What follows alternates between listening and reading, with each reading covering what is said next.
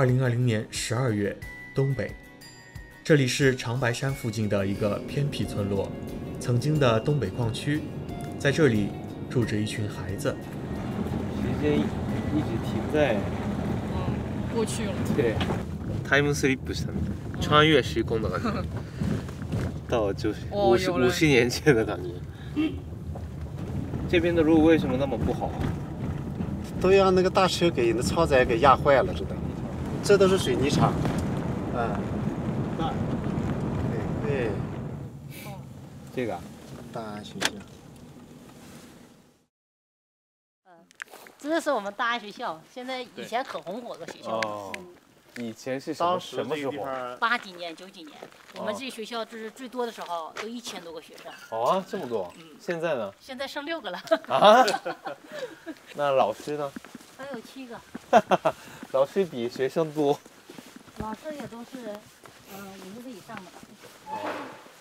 Hello。客人们好。你好，你好，你好，你好。所有的学生。前面这3个是4年级的。4年级。这个是5年级的，那2个是6年级的。哦。一共是3个班，6个孩子。3年后怎么办？他们都毕业了。他们都毕业了，然后老师也就退休了，就我自己。年轻的家长都出去了，现在就是这些吧，多数是爷爷奶奶带的，姥姥都属于留守儿童。哦，留守儿童。对。大安煤矿在上世纪80、90年代是当地的重要产业，但后来随着资源枯竭，昔日繁荣不再，村庄人口也随之流失严重，从4500多人锐减到如今的300人。这天，一名学生的爷爷带着摄制组逛了大安村，他曾经就在大安煤矿工作。以前就20年前、30年前，有很多人是吧？对，不少。你看这个，这都是工房。哦。你看现在哈了。哦。那这边有没有医院？医院呢？哦。再早这个是，现在也黄了。这个就是医院。这个原来是医院的。对。那没有医院的话，如果生病的话怎么办？就得到县了，上抚州了。这个地方再早挺红火。哦。挺火的地方。是吗？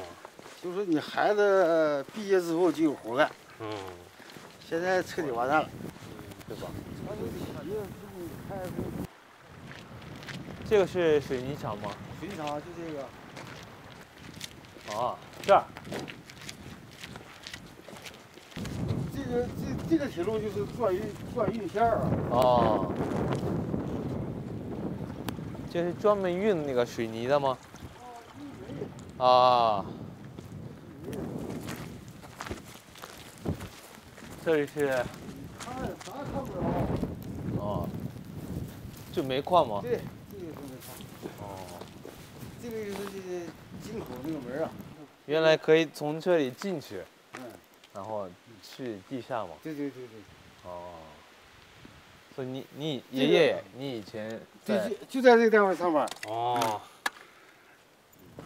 这个呢？这个房子？这办公室不是这个都是车间。哦。秀啊！慢点，这家踩了。慢点啊，这地上滑。滑呀！没事啊？没事。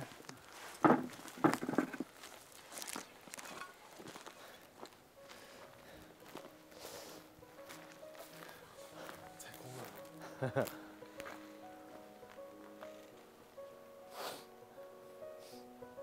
在这样一个既没有医疗条件保障，又与世隔绝的村子里，孩子们到底过着怎样的生活呢？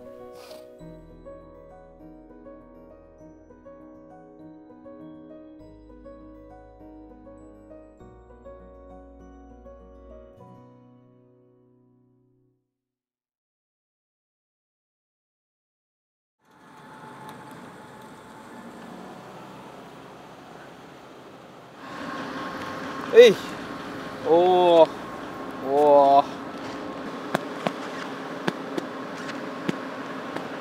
应该可以。第一次走入这个河下。大家好，我今天来到了松花江，你看，好软。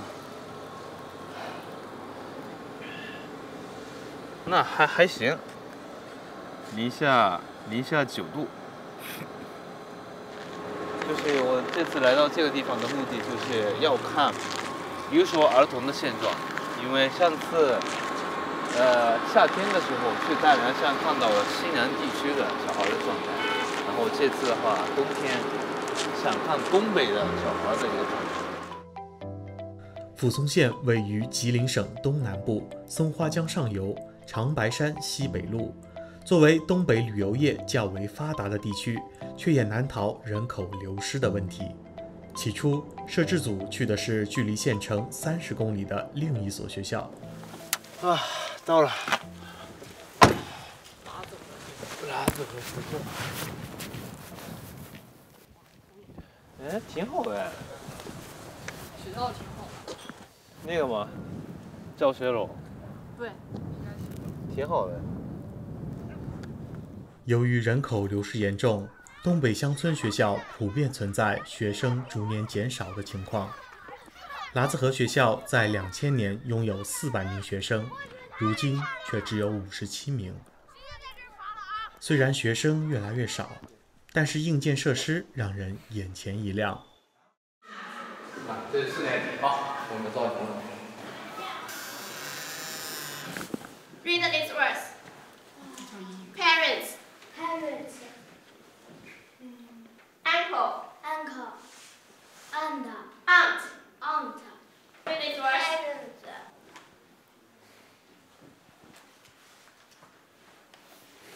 你好。用电脑，好高级啊！太高级了。哦。下午可以给他们展示题什么的。高级。すげえ。啊，すげえ。没想到东北这么偏远的地方这么发达。すげえ那个。造访的这天，摄制组遇见了一群正在给学校捐赠物资的人。这是什么东西啊？你们的那个什么卫生包？哦，不是我们的，这不是我们的。哇，这么多！捐赠物资的人来自广西的卡斯基金会。令人不解的是，他们并没有捐赠衣物或者书本，而是捐赠了洗漱用品，并且现场给孩子们普及正确的刷牙方法。洗手液。我的指令这方面就拿出来了呀。洗手液。OK， 好，洗发水。我只需要你们拿一个东西出来，这里面那个小小的盒子。这个牙刷、牙膏。有一个盒子，第一步，先朝着我们的牙齿的。在与卡斯基金会人员交流时，摄制组了解到，他们将要去一所距离这里80公里的大安学校，听说那里只有6名学生。于是摄制组决定一同前往，去一探究竟。上学呀，老师，不上学呀？不，还有那边。老师别在这占位儿多少？啊，34.5是100。哦。快，我量完了。得，完事儿吧。走。快。哎，你们跑什么呀？真的很活泼。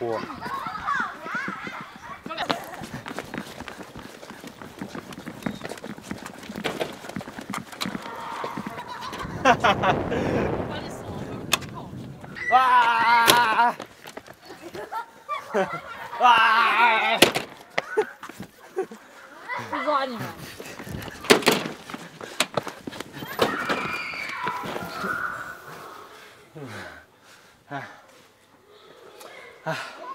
叔叔累了，跑不动了。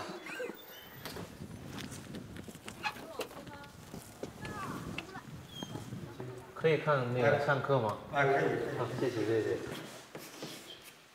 啊，这些选举他是没有这个权利去参加这些权利，是不是这个道理啊？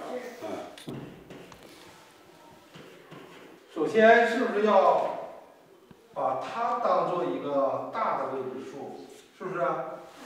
老师，这个教室里有那个什么多媒体吗？有，在那儿。在这儿。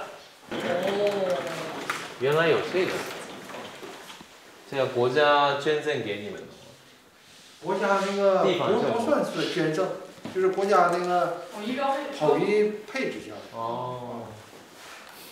那有没有看过什么网课直播什么的？目前那个网络不太好。啊，网络不太好。对。啊。虽然学校在硬件方面尽可能地满足了孩子们，但是教育方面依然暴露出了一些不足之处。然后今天那个叔叔给你们准备了一个东西。大家平时有每天都刷牙吗？有吗？有。每天都刷牙？我们。那么饭前便后有洗手吗？有。都有是吗？那这些知识是老师教你们呢，还是家里面爷爷奶奶教呢？家里老师和家里都有教是吧？是。那么，首先我们给大家每个人发一个，然后打开那个盒子。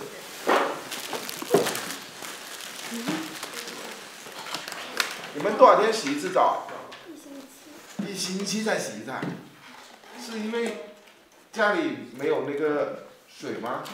夏天是多久洗一次呢？也是1个星期吗？夏天？不是经常下。孩子们的回答发人深省，卫生健康教育的重要性往往容易被忽视。在征得同意后，摄制组去拜访了孩子们的家。每天大家一起上学，一起回家是吧？你见过日本人吗？在电视上。电视上见过。会说一句日本话。然后你说一下。哈哈哈哈哈！バカ野郎吗？哈哈哈哈哈哈！你跑得太快了。我没跑啊。你走得太快了。Hello。Hello。你好。哎，这是谁呀？这个是我哥哥，这是我嫂子。在那屋。这下？在那屋。哦，你的脚怎么了？我的从小小儿麻痹，腿也细，你看哈。哦，对，确实这个腿有点细。那干活的时候怎么办？干活就讲究着干。要不还吃低保啊？要不。哦。国家政策也好，是吧？那这个家挺好的呀。对。挺暖和的。那你是爸爸吗？爸爸。我以为爷爷呢。我是爸爸。你现在年龄多大？岁数多大？57岁。那现在有工作吗？没有工作，农村的。种地养牛。养牛。那他在家的时候干嘛？看大宝宝。你不玩游戏吗？手机不让他玩。手机不让他玩。这个挺好。送给他们了一个。给他们。对，洗发水还有牙刷，对吧？那他每天刷牙吗？刷。是吗？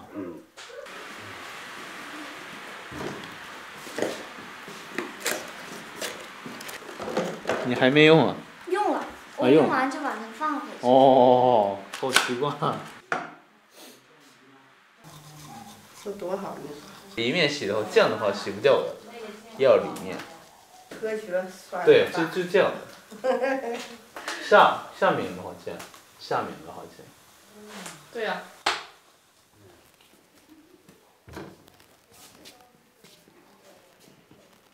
讲卫生是好事儿。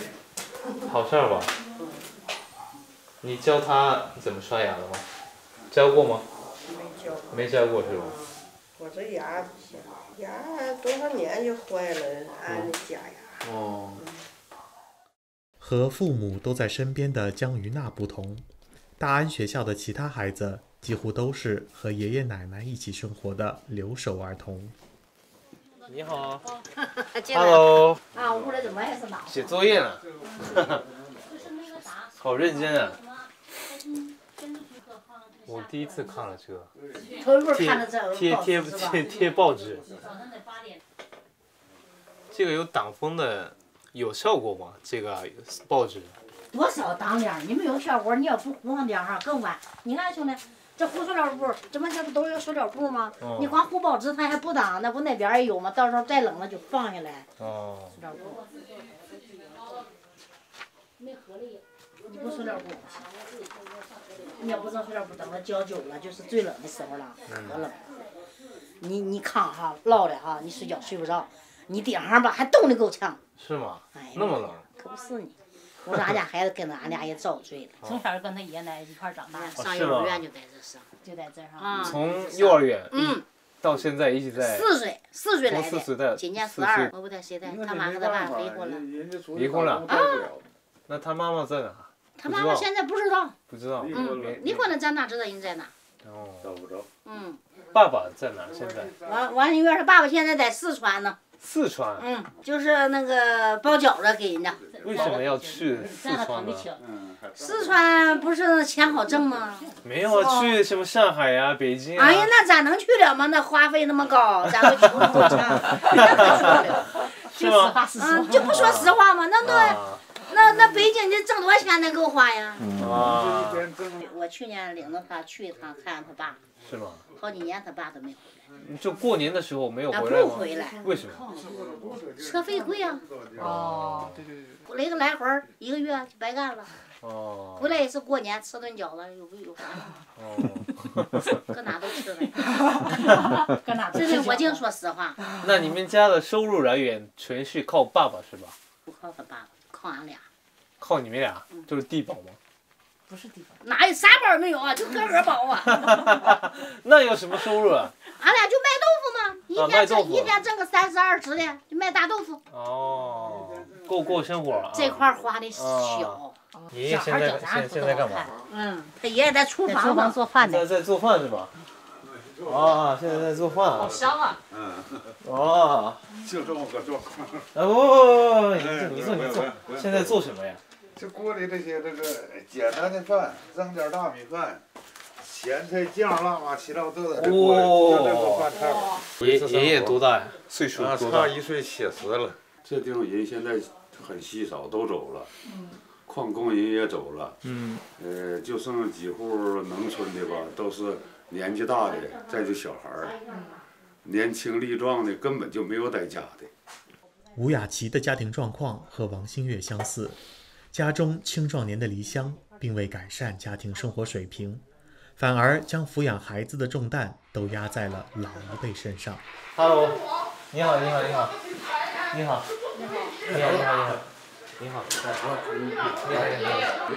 能听懂吗？能听到吗？您能听懂吗？听不懂。听你耳朵不太好。你今年多大？年龄？84了。那你的爸爸在哪？现在？山东。山东，那每天给爸爸打电话吗？偶尔。怎么联系？手机？手机。你有手机吗？我很手机。这是你的手机。他们家的经济收入来源是什么呀？就是来回就是他们靠有低保。就是大队低保，政府资助的低保。但低保也没多少钱吧？1个月开多少钱？一个月是，1、2个才开500多块钱。那爸爸去打工的意义在哪？他得自己生活。那要存钱。他爸也是那个啥，就是从小小儿麻痹。所以说他自己养活自己就挺不好，挺不错的我感觉。身体也不是很好。反正现在管咋地，政府是挺好的，就是给那个帮助这些房子呀什么各方面生活都给提供保障。反正让你饿不着冻不着。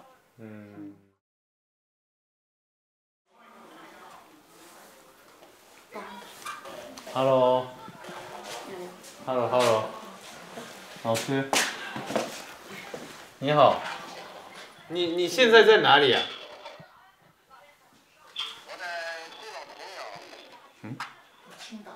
青岛。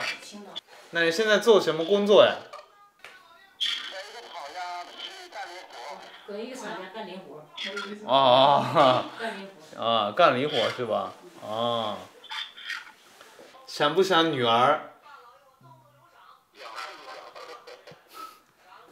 听不懂。让他跟孩子聊。啊，那聊吧，你跟爸爸聊吧。谁说的？聊。老爹，该洗脸了。这发型挺别致。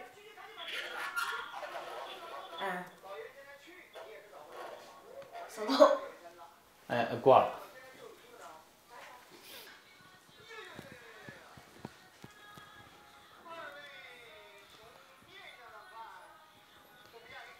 你不跟爷爷聊天了？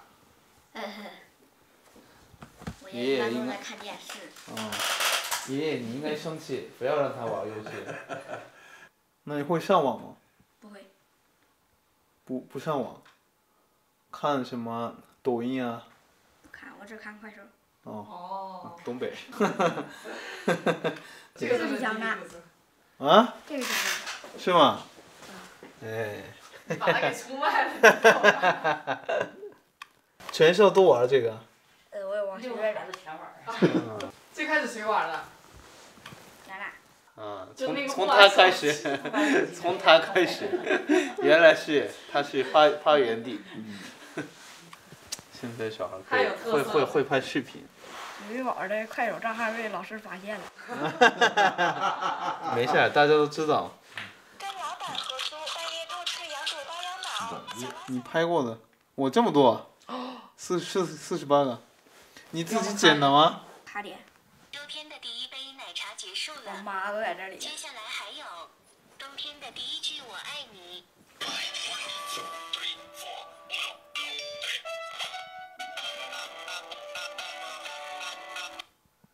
秋天的第一杯奶茶结束了，很厉害。接下来还有冬天的第一句我爱你。大家都玩快手了，就跟大凉山一样。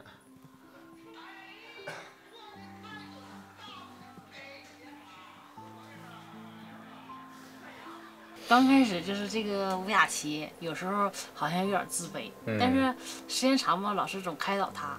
我们要是孩子总跟他在一起玩，也还强，比头一阵强不少。对。你要是孩子老是那么自卑也不行，所以说我说的你们就跟他一起玩，我感觉他这阵儿比去年就好很多。是吗？就几个孩子，家庭什么样，那孩子什么样，你就是一下就能知道了。就是孩子之间，团不团结啊，我们就是也很快就知道。你看现在你说多开心，就是有时候还玩个快手，跟他们一起做个游戏，都挺好的了。哎呀，我感觉他就是自卑那会儿吧，挺可怜的。你看父母也不在跟前儿。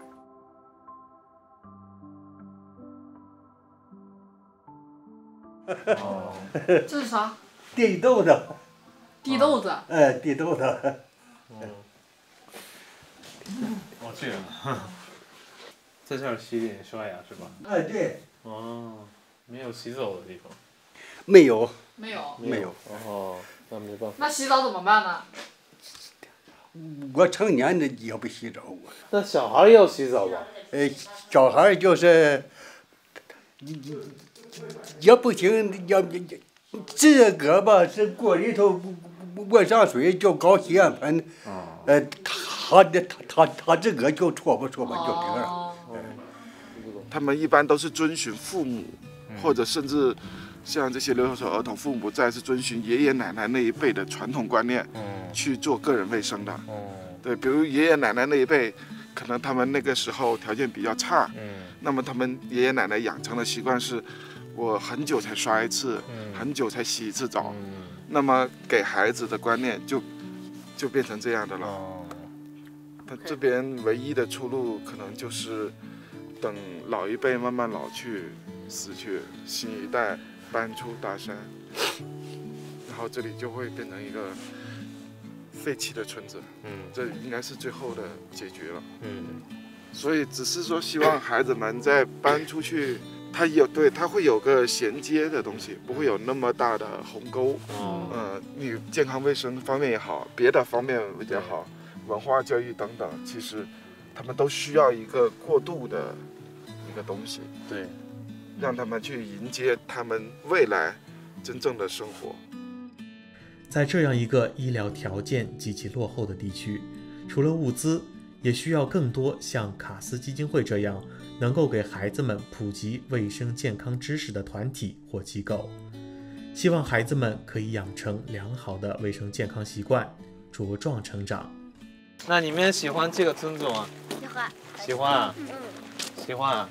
为什么喜欢？喜欢玩了，喜欢他。因为生在这里，活在这里，死在这里。哦，这样在这里。其他地方都不太熟悉。哦，你们都喜欢是吧？哦。哎呀我天！那爷爷你担心吗？因为你也年龄大了，因为不可能一直照顾他。你反正这照顾一年算一年的，他这照顾不了的就再说吧，真的。所以现在他挺好的，每天开心的样子。但是，他如果上初中、高中、大学的时候，你觉得怎么办？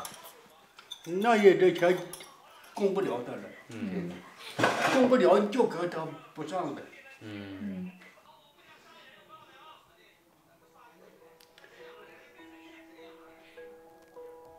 3、2、1，茄子。拜拜。路上小心。啊，小心啊，路上小心，拜拜，拜拜拜拜，拜拜。挺活泼的孩子。对，这次的采访没有我想象的那么就是沉重，对，他们挺开心的啊，挺开心，这些孩子心里我说挺好，对，挺阳光的，挺好的。但是他们到高中的时候也不一定，就是我感觉家长吧，就是只要孩子想上，家长就能让他上。是吗？那上大学的话？上大学那就不知道了。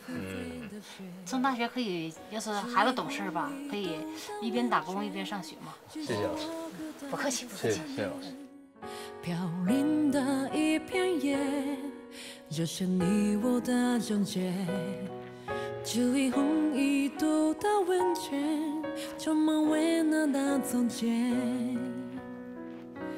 你的手曾经拥下我的肩，你能就爱忘记到永远。雪花像这番的梨花，天地间思维的飘洒，从今在刹那，为何现在只剩下风吹乱我头发，撕开我记的伤疤，让往事深无际慢慢的蒸发，让我知道什么叫放不下，为何我的泪会不停的流下，我跟你总结